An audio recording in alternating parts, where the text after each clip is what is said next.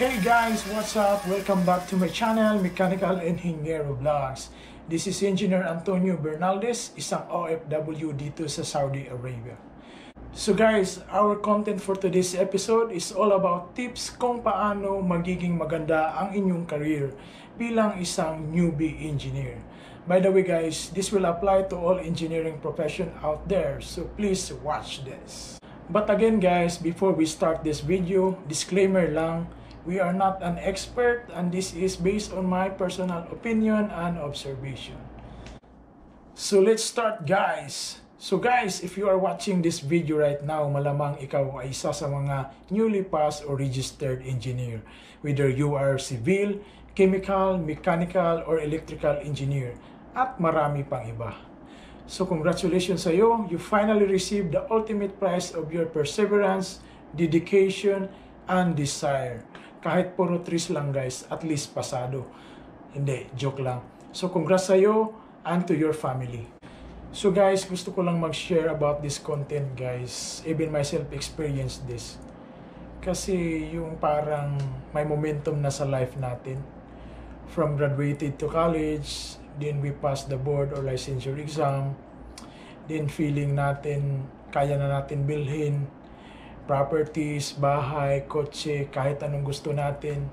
But suddenly, nung nag-start na tayong mag-apply, maraming rejections at hindi tayo matanggap-tanggap sa trabaho, then we finally realize na yung mga expectations natin over realities ng buhay ay ibang-iba.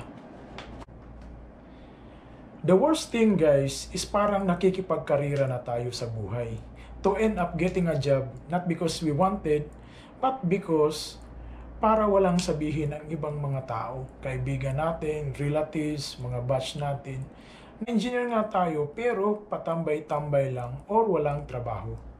Well guys, if you experience like this, my advice is please stop it and empty your minds from that feeling or situation. Walang may tutulong yan guys. Negative energy will attract negative energy. So please don't be swallowed on that. Kailangan mong gawin guys is mag-relax. Punta ka sa mga lugar away from busy places. O di kaya mag-out of town ka or balik ka sa probinsya nyo. So without further ado guys, here are the tips kung paano magiging maganda ang inyong career bilang isang newbie engineer. So tip number 1 guys, determine or identify highly profitable and stable industry or company. Alam naman natin guys na karamihan sa atin are not born with brilliant mind. Like for me, di naman ako pinanganak na matalino. So let's be honest to ourselves guys, be realistic and practical. So sa mga newbie engineer dyan, hanapin nyo ang mga highly profitable and stable industry or company.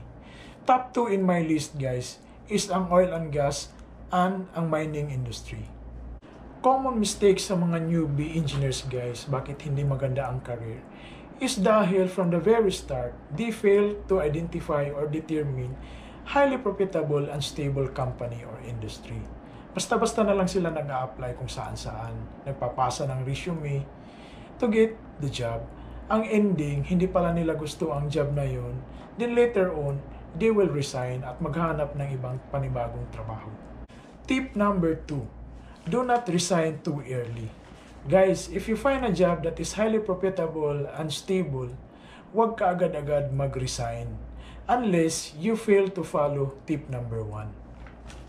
Then guys, if you are aiming or planning for higher or senior level positions as career growth with your current employer or company, pero parang imposibleng mangyari yun, then that is the time to find or look another opportunity outside. However guys, you need a certain amount of years of experience before you do that. The rule of thumb is, you need at least minimum of 5 years experience. But take note guys, hindi ibig sabihin na sinabi ni Mechanical Inhinyero Vlogs na 5 years lang daw at pwede ka nang lumipat at maghanap ng bagong opportunity. Of course, you need to learn, you need to study, and do all extra efforts for you to become competitive in the market. Tip number 3, be consistent. Guys, consistency will make you shine in all aspects of life. Halimbawa sa sports like LeBron James and Stephen Curry sa basketball, Manny Pacquiao sa boxing. To become a great player guys, Hindi naman pinanganak silang ganyan. Maybe they have the potential to be a great athlete, but without practice, dedication, and hard work, they will not shine. The same case will apply sa trabaho, guys. Ipalipat-lipat ka ng industry or trabaho, you will not be able to find a good career. Ang tendency kasi niyan, guys, if ang resume mo or experience mo is not consistent, halimbawa, nasa construction industry ka, lumipat ka sa power plant, then again, lumipat ka sa cement plant, then again, nag-engineering ka or sa design companies, well, you will most likely have a less chance of getting good offer or career. Finally, let us summarize, guys, ang 3 tips kung paano magiging maganda ang inyong career bilang isang newbie engineer. So, tip number 1, determine or identify highly profitable and stable industry or company. Tip number 2, do not resign too early unless you fail to follow tip number 1.